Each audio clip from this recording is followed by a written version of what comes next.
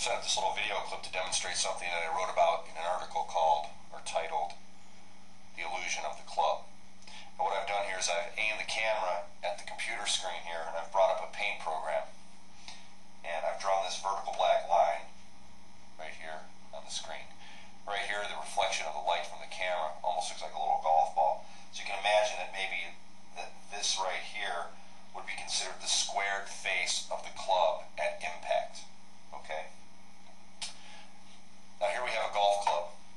Okay, here's the squared face. Alright? There's the squared face.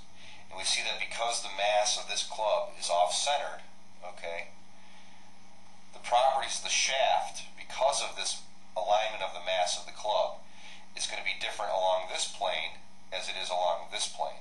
Okay? So what I'm going to do is, first of all, I'm going to demonstrate the vibrational qualities of the club as we're moving above the horizon line.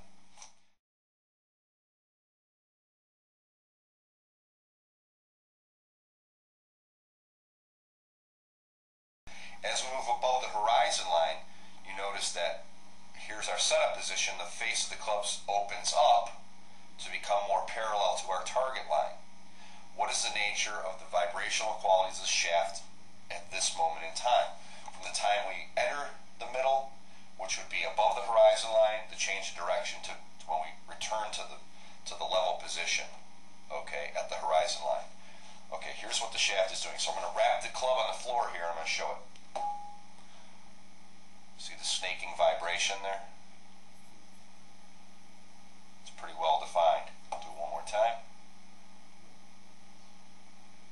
So we see here that as the club is moving above the horizon line, the shaft, because of the way the mass is aligned on or the way the mass of the club is aligned, the shaft takes on more of a rope-like quality, a very soft rope, a whippy rope, okay?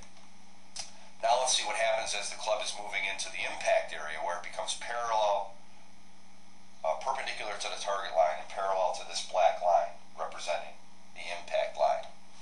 Okay, so let's wrap the club now here. Okay, let's get it up. Not very much vibration there. It looks pretty stiff right there, right? Even though it's vibrating the other way as I turn it. Watch, I'll turn it, and you can see how it vibrates, see? And I turn it back, pretty stiff. Okay?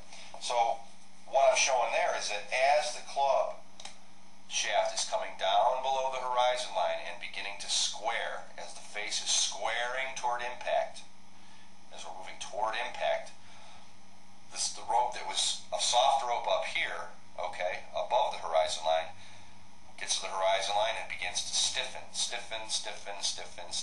and becomes its stiffest at impact. So there's a reason why we cannot exert energy or effort when we're in that middle air or free air zone, which is